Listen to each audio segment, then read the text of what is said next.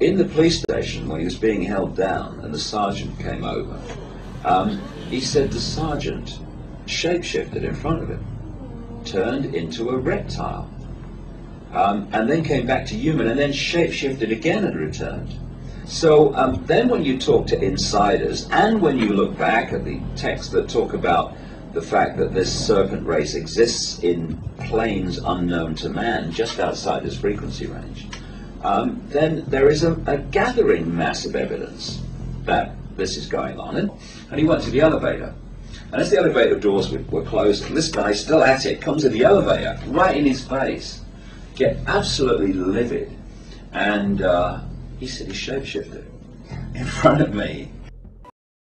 The reptilians arrived here and again began to take over, instilled themselves in different places underground in the earth, and also this one part of them, the ruling part, took over and became involved in the politics and in the religion, and started controlling through these means at that point in time. You know, honestly, I've never believed that some reptilian race is running this show, because, like, that'd be freaking crazy.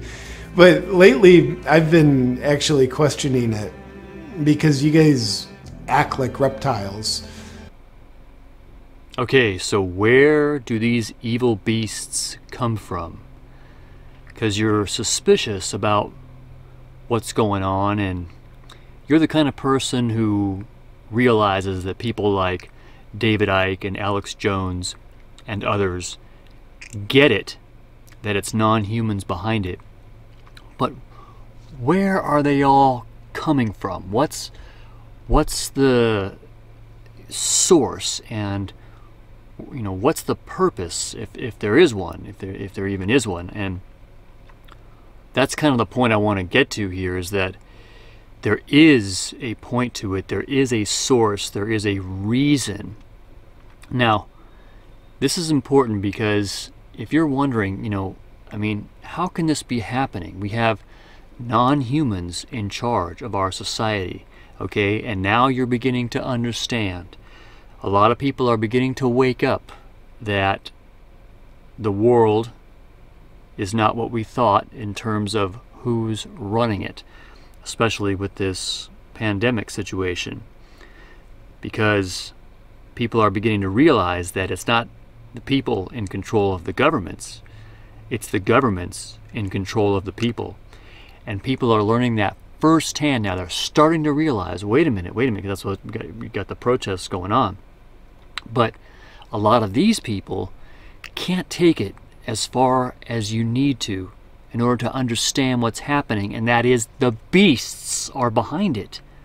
But who are the beasts? Okay, we're talking non-humans, bipedal, sentient, and very much superior to humans in most regards, physically, mentally, and even in some cases, hard as this is to understand, morally.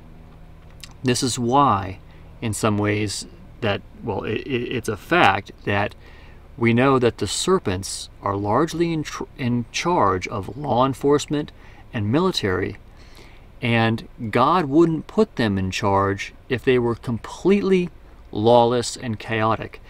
No, they go by rules, okay, especially the serpents, but all of them. I mean, the insectoids and all of Satan's kingdom, they're highly legalistic, highly lawful, as hard as that is to understand, especially when you got things like what I was showing in these videos.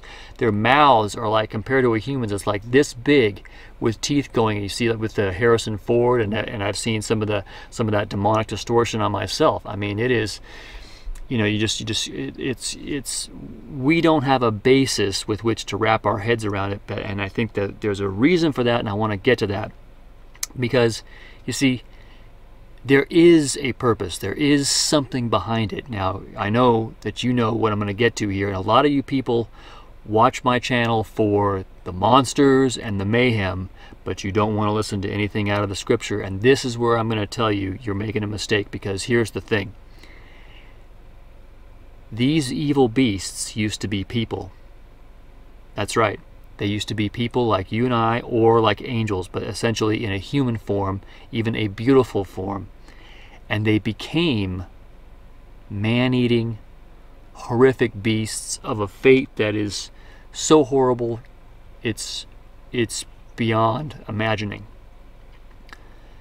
Imagine being a person that, like you are now, and then all of a sudden finding yourself with these claws ripping out of your hands, and your skin turns into some sort of weird, who knows what, scales, or a crab claw, or something like that, and then you crave human flesh and blood. Well, this isn't out of a science fiction movie. This is what happens. This is exactly what happens. It's not a science fiction movie plot. It's reality, okay? It's happening. And there's a reason why it's happening. There's some of these people like Carl Sagan and others that are saying we're living in a holographic universe. Well, in a way, yes, that is true. It's like a giant computer simulation. Anything is possible. It's not like everything is static. For the most part, the way we perceive it is. But when you experience something where matter is instantly transmuted into something else, for instance, as I recently experienced an instantaneous healing, it then opens up your mind to realize that it's like anything can be programmed into it, and all of a sudden it can become reality. You can turn into anything. And what's happening here, okay, if you're interested in the monsters and the beasts and the scary ripping apart of humans and the horror stuff, and that's why you're watching the Richard Bruce channel, but you're not listening to the words, the key that's behind it, you're kind of missing the boat here, is what I'm trying to get at here. Because if you're someone who ignores God, you're going to miss the fact that this whole holographic universe was constructed by this fellow, this character that we're reading about called God.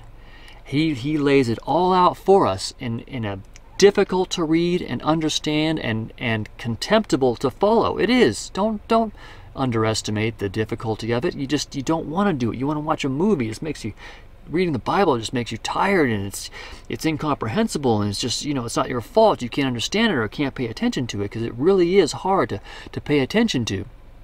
But for those who will, there really is a more positive outcome. Because if you're someone who just says, you know what, I just want to hear about the monsters, the Bible, and so get that out of my face, because I just don't like to read it, and I don't want to pay attention to it, and okay, maybe there's a God and everything, and all right, maybe I'll, now and again I'll think of this or that, or maybe do a little praying or something like that, or go to church with a friend or something like that. You're gonna end up one of these beasts. Yeah, that's right. And it's not gonna be very pleasant, or you'll be eaten by one, or end up in a situation that's even worse than all this stuff. Hell, and it's real. And just like Angelica Morrow said, souls are falling down into that place like sand daily. And that is even more horrible than ending up a beast. Because I think actually the beast ends up getting thrown in there eventually, because Satan and all of his beasts, his fellow angels, get thrown into the lake of fire. And you say, oh, this is too horrible. It's too horrible to even be true. This can't be true. This can't be true. But those of us who have paid attention, comparing what we're reading in the Bible with what's happening, and using our brain with it, we know this is real. This is really happening, okay? This is not some nightmare that somebody, dreamt up and then used it to scare little kids so that people give their money for a church. No. See, these churches are fake, okay? Alex Jones understands that. And don't let that fool you, because the word itself is true. It's just that most people misinterpret it, and then as they preach about it, they mislead people by saying all these wrong things about it. For instance, the once saved, always saved doctrine. You're not once saved, always saved.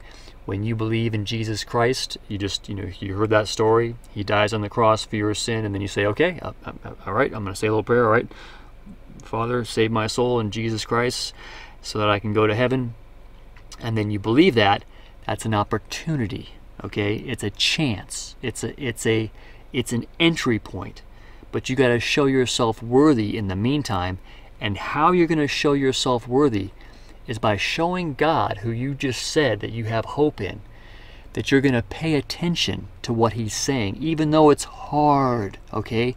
He made it so that it's hard. He made it so that you want to go to the ball game. You want to pay attention to your racing hobby, whatever it is that you love. You want to do that instead. You don't want to sit at home and read the scripture, especially on the Sabbath day. On Saturday, that's when everybody's rocking out and having fun. But all those people who are rocking out and having fun are going to end up lizard food or insectoid food or pigoid food. Yeah, you got pigs. See, all these animal gods that you see in these Egyptian paintings, they were once people like us, except maybe more powerful, like angels, but in human form and sometimes with wings. But then they were turned into beasts because they chose to look away from God. I don't want to look at the Bible. It's I don't want to pay attention to God. I don't want to follow God's rules. Boom! You turn into a hideous monster that craves human flesh and blood, and you're so ugly and disgusting and horrible, and you're filled with dread as you crave to eat human flesh, and you're a monster, feared and hated, and you have to keep your life secret. You have to live in total fear and secrecy all the time, like these beasts have to do. For the time being, there's coming a time, as Jeremiah 31:27 tells us, behold, the days come, saith the Lord, when I will sow the house of Israel and the house of Judah with the seed of man and with the seed of beast. This means not pigs and donkeys are going to be counted as fellow people in the kingdom of God. No, this means the sentient beasts that are also out in the cosmos, and many of them are living here, of all kinds. Insectoids, canines, felines, you name it. But the important thing for you to know now is that if you just want to entertain yourself, if you just want to have a good time, if you're not willing to give God a little bit of attention, okay, he's not really asking too much. That's the thing I want to tell you guys, that are you just want to see the monsters. Don't give me anything. But I don't want to read the scripture.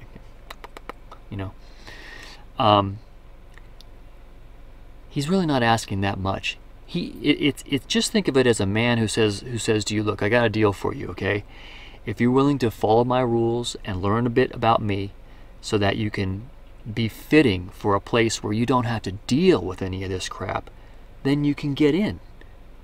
But if you're not even willing to just give me a little bit of time just to pay attention, kind of like in school, but you can do it. What I'm trying to tell you here is you can do it. It's not that hard. You can at least show God that you're willing to pay attention and or pay attention to somebody who is able to understand what's going on, at least enough to talk about it for something halfway interesting to pay attention to.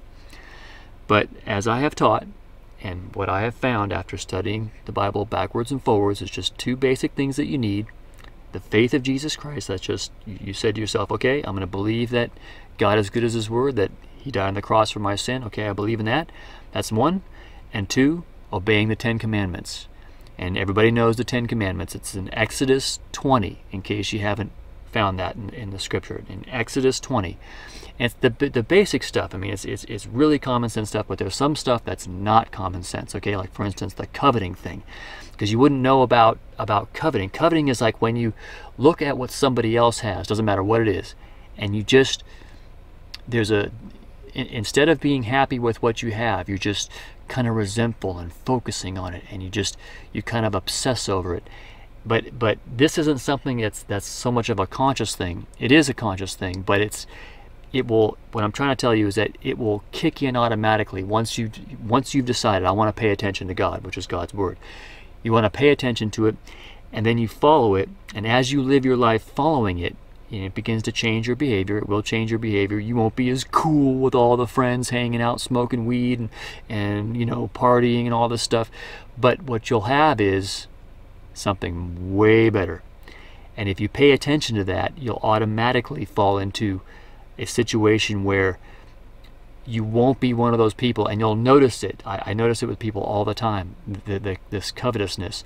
And it's not, you know, like they'll come and say, oh, that's very nice what you have there. Oh, well, maybe I should get one. And they're just being real nice and complimenting you. And, you know, you say, oh, yeah, thank you. That's nice. But when you gain discernment through God's Word, you can see that they don't have what you have, which is, having paid attention to God's Word, you come away from the spirit of the world, because you get one of two spirits. See, this is the really hard thing to get. But it's the basics of what's happening here. You're in one of two spirits, friends. You're in God's spirit or you're in Satan's spirit, and Satan's spirit is the default, okay? That's, you know, and you say, well, you know, no, I don't have Satan's spirit by default. I do my own thing. I'm not worshiping no devil, no. You gotta understand. You get an indwelling spirit. It doesn't matter if you know whether it's there or not, but you will become conscious of all that once you choose God, which is choosing to pay attention to His Word, choosing to read it, choosing to bring it into your mind, even though it's kind of hard. Oh, I just want to enjoy myself today. Oh man, I don't want to read this. The Word of God is so boring and drab, and it speaks against everything I love. It does. It speaks against everything I personally love.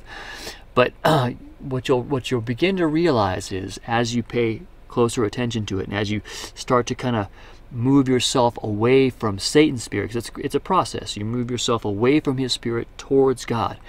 Is that there's something that's foreign to us because what we've been born into, what's been comfortable. I grew up here in Los Angeles, Hollywood movies. Satan is right. Satan is my neighbor. I grew up with Satan. Satan is my, you know, the spirit that I was born into, and that's something I feel comfortable with. You know, Lucifer's Pizza, yeah. You know, all the stuff that's and his spirit that I've grown up with. I am a product. I am a Satan's child, or I was, and I would have been, and in some ways I still am, because that spirit is, some of those areas of my city, as Derek put it, is still under the control of the devil.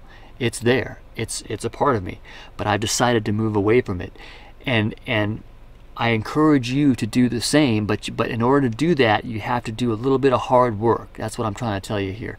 You got to do a little bit of hard work, but you know what? It's going to be so worth it. It's going to be, and you're going to realize what that is. You're going to realize, okay, yeah, I'm giving up some fun for now, but you're going to realize that these little lives that we're living, they're so short. They're so very short. It's like, you know, the reincarnation thing, whether you want to believe it or not. I believe it. I believe it's biblical. But it's like a moment, but important now. Because of those of us who are here in the world, we know that this is God's world. There's a lot of other worlds out there and all kinds of other stuff happening. But we know that this is God's world, and you have an opportunity to come into something that's so much better than what's happening out there. All those people having fun in the secret space program, ooh, spaceships with William Tompkins and all that stuff, and aliens and life extension and all kinds of cool technology, and it's there, it's happening. They have free energy, they have all this stuff happening, they have all this great stuff happening that's just so much better than what we have here. But what I'm trying to tell you is, if you're willing to do a little bit of self-sacrifice here, realizing, because that's the thing I'm trying to tell you, I'm just a regular guy like you. I love to have fun, and I mean, you know, I love, you know, chicks and drugs and whatever else it is, hobbies, having fun, and motorcycles and surfing and all that stuff. I love all that stuff, man. I love it. But I'm a regular guy like you. But I realized, because see, it's just a secret. It's like once you know it, once it's in your mind, you can't forget it. You realize, holy cow, there's no going back, because there's something so much better, and you're aware of something so much worse befalls people who won't make that sacrifice now. That's why I'm encouraging you. Make that sacrifice now. Read God's Word. Bring it into your mind. don't be someone who just says, I just want the fun and the monsters and the movie that entertains me, and something that's fun and not boring. You gotta switch your mind from realizing that all you want to do is have fun to realizing that there's something so much better. And that's what I'm trying to tell you, friends. There is something so much better. There is something that's worth it. There is something that's worth setting aside your personal joy, because the consequences are so much worse. Satan was someone who said, I want to do it my way. I don't want to do it God's way. Okay? You've been made by God. You're in a do or die situation. You've got to do, which is tell God, okay, I'm going to pay attention. I'm going to do what you say. I'm going to sacrifice my own personal desires for now, which are all wicked and stupid and lame compared to what we're going to get in the future, the all-glorious within, Psalm 45, the all-glorious within. Then you don't have to worry about your sin nature once you've been converted. For now, we have to be careful because we're in that sin nature, plus we have Satan's spirit, plus we grew up in Satan's kingdom and domain, where everything that Satan is cool, and you can drive a cool car, and you can be accepted by people and have lots of friends and everything, and you'll have money and you'll have acceptance. No, but see, that's for the stupid people. Be a smart person. Realize all that is just is petty cash compared to the millions you can get with God.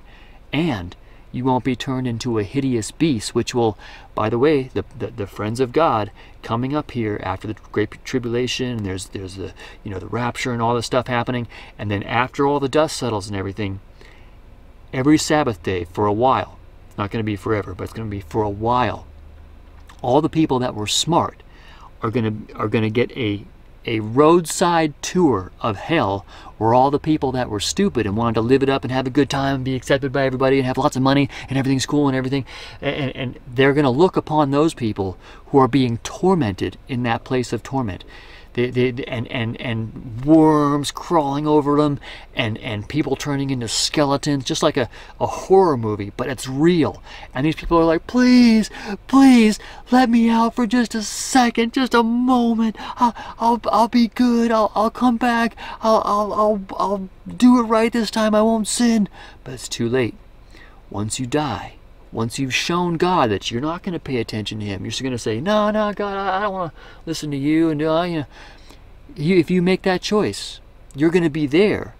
And these other people are going to be looking at you going, oh, man, dude, I told you, man. You got to sacrifice yourself a little bit for now.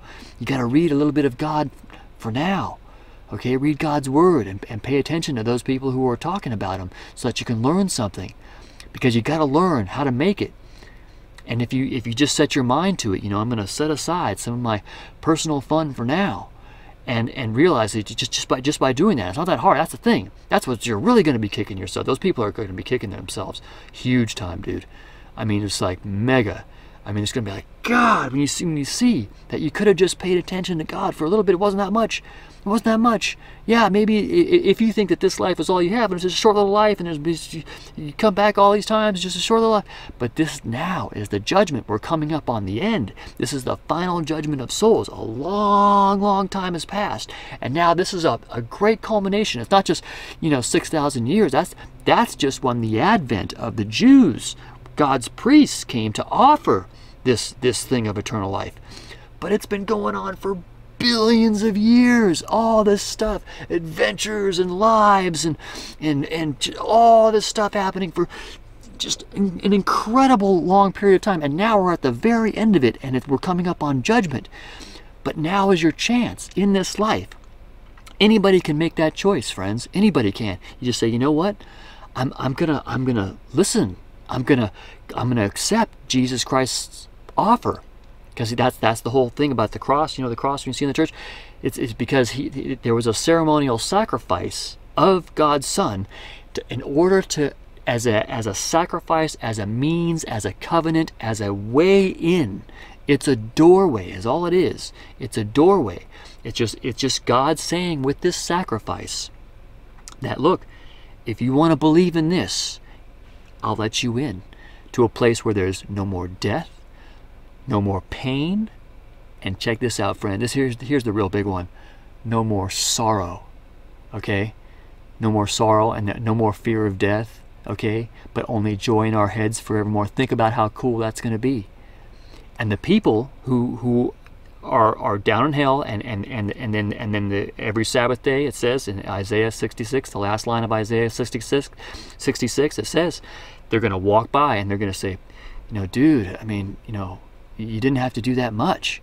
I mean, because these lives are short, and look at me. I'm not like living a terrible life. It's not as fun as a lot of other people. I'm a little bit more sober, a little bit more serious.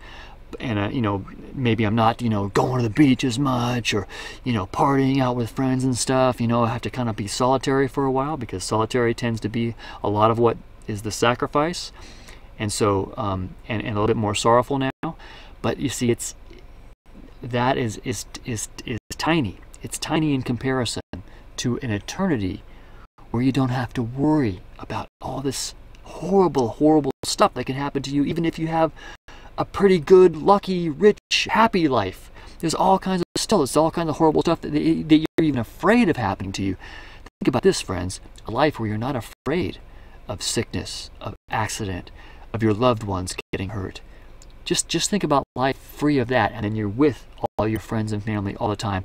No one's around who you don't trust, because we have a unifying source. Okay, just think about that, and think about, is that worth it? To just sacrifice a little bit of time from the monsters and the fun and the stuff that keeps your attention. Yeah, monsters, yeah, right. And the horrible stuff happening, yeah, and the aliens and the ancient stuff that's weird, and everything. But just a little bit of attention to God's word, and you could have something so much better. Think about that, okay? Something so much better, that it's indescribable, and it's real. It's not a fantasy. This isn't like some pie in the sky fantasy. It's real. And so I encourage you to get it. Just pay attention to God just a little bit.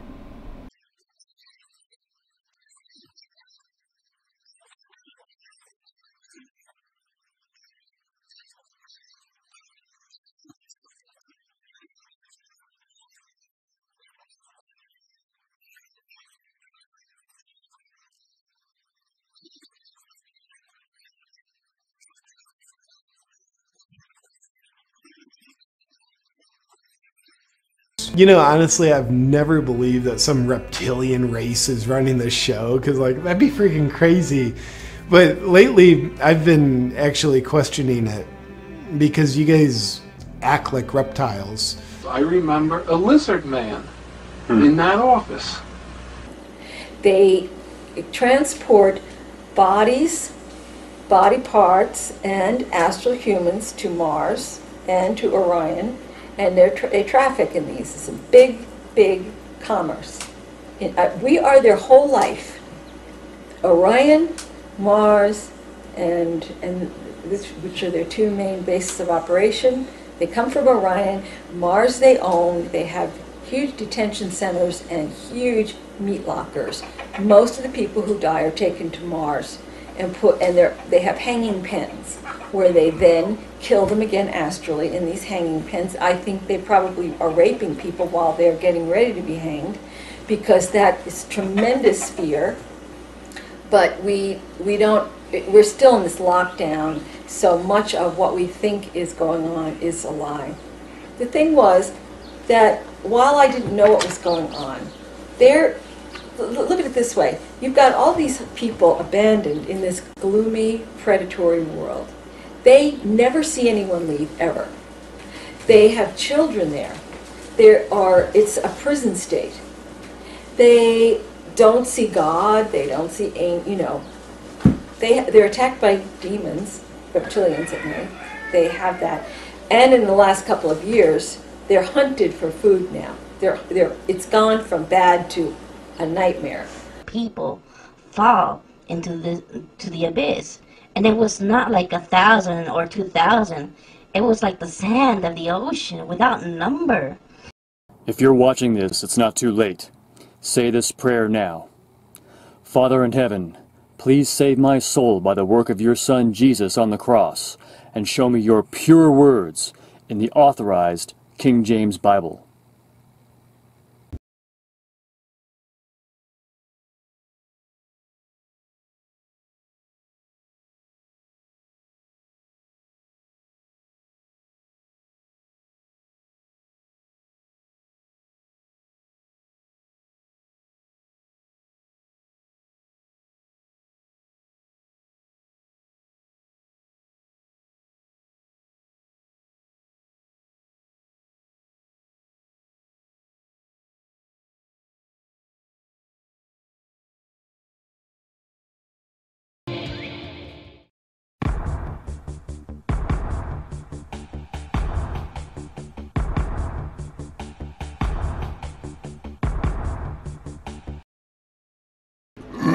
Reptoids! Reptoids!